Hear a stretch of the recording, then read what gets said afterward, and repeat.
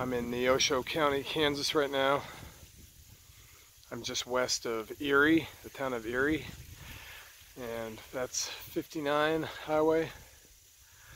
I'm looking east right now.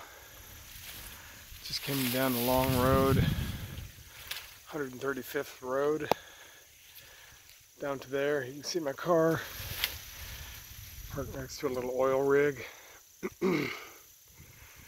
Just walked down here to Neosho River, and I'm gonna show you this sucker. Get through these weeds.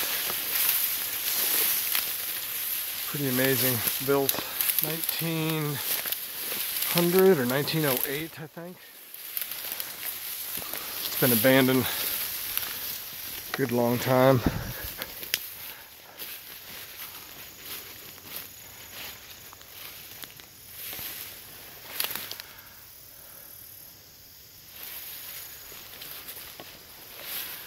Gigantic thru-truss bridge here. You can see the steel covered pedestals there. There's a concrete pedestal. This thing is just enormous. Really beautiful.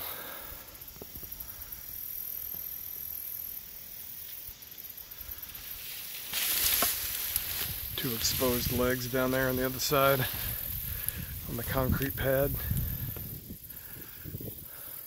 Really pretty.